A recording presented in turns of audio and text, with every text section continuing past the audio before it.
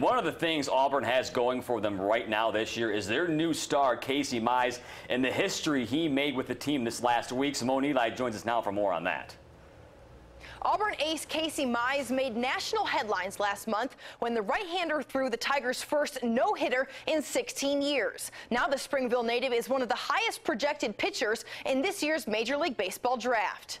1-2, swing and a miss, strike three. It was a night forever engraved in Auburn baseball history. I kind of knew pretty early on, that I hadn't allowed a hit this game. Grounded on the right side, Jarvis over, he scoops, he throws, it's a no-hitter. Casey Mize. Casey Mize's first official career no-hitter that earned him National Pitcher of the Week honors. It was crazy. I was obviously very nervous, but once it happened, Luke Jarvis made the final out in the 4-hole. I don't know. It was a huge relief, honestly, because I was very nervous. It's a moment I'll remember forever, probably. One of the most special moments in my time coaching. You know, we're just piggybacking off of these guys. It's so neat to see somebody work as hard as he's worked since he's arrived on campus.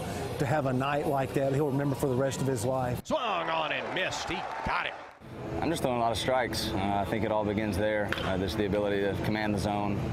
That's something I really kind of set my mind to try to do, is just throw a lot of strikes. The junior leads the country in wins, strikeouts, and strikeout to walk ratio. Swing and a miss, strike three. I'm looking through a lens of where I've seen him the first day he got to campus, and I saw his growing pains, and I saw him without arguably the best changeup in college baseball. To see him grow and round out 4 pitches that are, in my opinion, major league ready. Casey committed to the strike zone, and then he refined all his stuff after he accomplished that. And the success has come with attention, of course.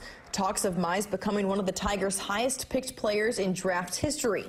But for the Auburn ace, there's work to be done on the Plains. I love my teammates, and they deserve all my focus on them. So I think being selfish for 1 second and thinking ahead that far, is just taken away from what they deserve. I just think about them every day and just try to keep the team aspect to it. Mize and Auburn will be tested this week when the Tigers travel to Fayetteville for a 3-game series against Arkansas. The Razorbacks rank as high as 4th in this week's polls. Guys, back to you.